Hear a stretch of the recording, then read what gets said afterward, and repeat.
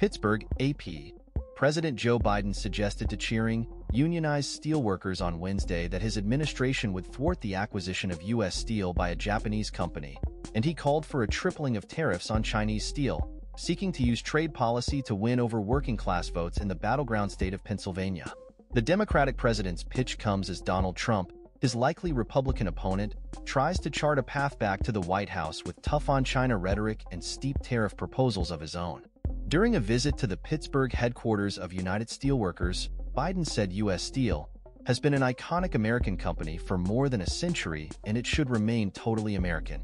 Administration officials are reviewing the proposed acquisition of U.S. Steel by Japan's Nippon Steel, and Biden said last month he would oppose the deal, saying it was vital for it to remain an American steel company that is domestically owned and operated. But in front of a union audience, he went much further in pledging he may block it. American-owned, American-operated by American Union Steelworkers, the best in the world.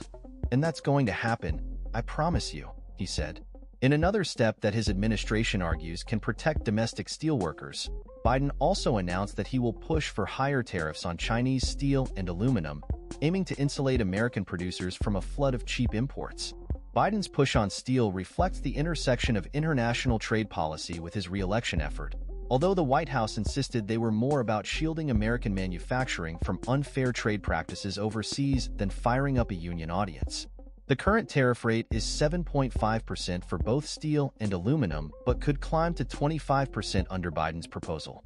The president said he was asking his trade representative to seek the increase, and separate tariffs of 10% on aluminum and 25% on steel would also remain in place.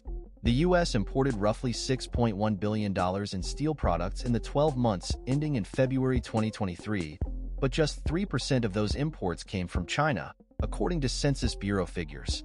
Citing existing trade barriers, the American Iron and Steel Institute said China last year accounted for even less, just 2.1% of U.S. steel imports, making it America's seventh biggest source of foreign steel. However, a senior administration official said there are concerns about China ramping up exports, making the higher tariff levels necessary as a preventative measure.